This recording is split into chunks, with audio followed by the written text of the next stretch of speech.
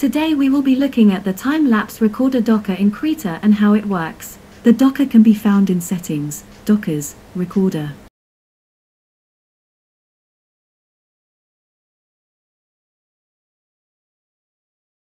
This first line is to set where all the individual frames will be saved.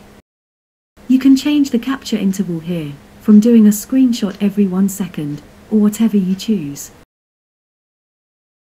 Set whether you want your frames to be saved as JPEG or PNG. Choose quality. Choose resolution here, original full file size or half and quarter.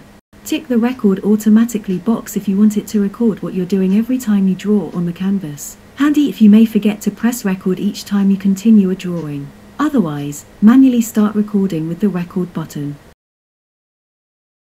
Do your drawing.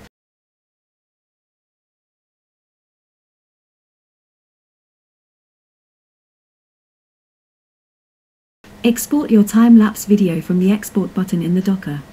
Note, using file render animation is for animations only, not the time-lapse function. Here you can choose how fast you want the frames to play. The higher number here, the faster the video will be. The preview for end and beginning is how long you want the finished picture to show before and after the time-lapse animation plays. You still need FFmpeg to export the video, just like with animations. If you already have it installed, it will show here. Choose the folder to save your video export. Press Export. This is the export which plays at 30 frames a second. See how quickly it flies by. This may be fine for a long process, but for this very short video, it's too fast. I can export again and choose it to show only 2 frames a second.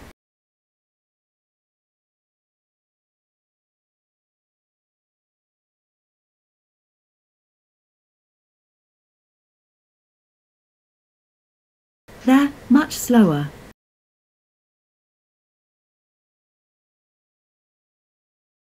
Thanks for watching.